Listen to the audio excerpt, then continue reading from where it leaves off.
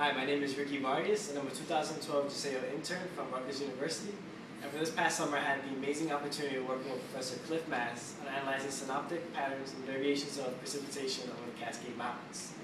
Now, the idea started first with precipitation data taken from 3 weather stations across the western side and eastern side of the Cascade Mountains.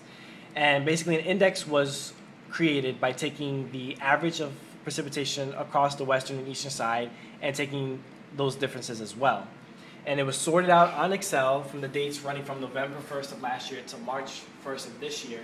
And that was transferred to MATLAB, where I separated into 3 parameters.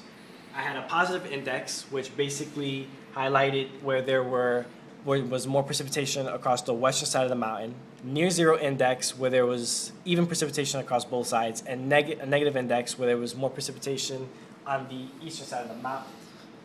And right now, I'm running the positive index dates, about 54 dates, and I'm running a composite right now of the 1,500 millibar thickness.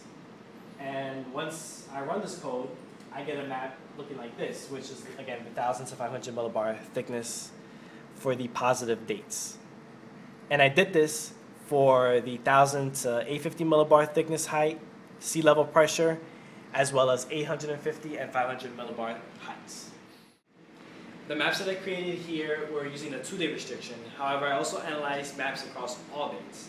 But the maps that I generated from the all dates versus the 2-day restriction came out very similar.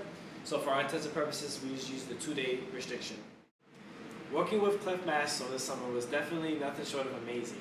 And over the span of these 2 months, I was able to learn a lot, especially working with MATLAB, which to me was completely new. And I can say that after the summer, I'm definitely more comfortable working with MATLAB. And for future study, I would hope to continue working on this project and continue doing research on why there are differences in precipitation across the mountains.